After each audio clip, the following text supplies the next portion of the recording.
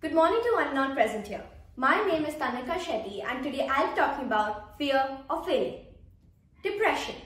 What is depression?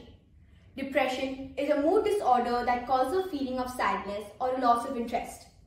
It has many causes, but the most common and frequent one is failure. Today, I'm going to talk about fear of failing. A large number of population in the world fears failure.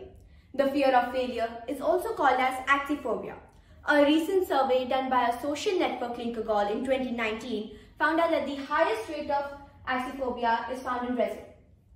It has many causes. For instance, having unsupportive or critical parents. No one can reach success in their first go. One must observe his mistakes that led him to his failure and try to overcome them in his next attempt. I have myself faced failure in my life many times. In 2018, I had made my first basketball clusters debut. I was very nervous and determined to win my first match just like Bill Russell did. My teacher made me the vice captain. Our school had never won any basketball clusters and I wanted my team to be the first one. As I entered the court, my nervousness increased, but I didn't want to give up. We played, we gave our best, used all the skills we knew. By the fourth quarter, we were way ahead of our opponent. My confidence increased. Rather, I would say I was overconfident about winning that match. But the other team didn't give up. Gradually, their point increased due to our calm and relaxed attitude. At last, it was a tie, and our best player went out. Even though we tried, we couldn't win that match. I was devastated. I cried all the way home because I wanted my dad to be proud of me. That's when my dad told me that life is all about losing and winning. No one succeeds in their first try, especially in sports.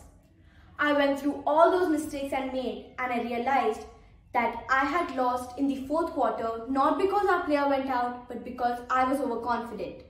That overconfidence ruined my match. That's when I realized that one shouldn't give up until the last breath. There's a meaning behind every failure. With every failure of mine, I have become strong. To be honest, there is no harm in failing. It just allows you to take risks in life that will eventually lead you to success. Many people often blame themselves for their failures even though it's not their fault. As it's always said, there's no success without failure. Failure motivates us to work hard to achieve something we don't have yet.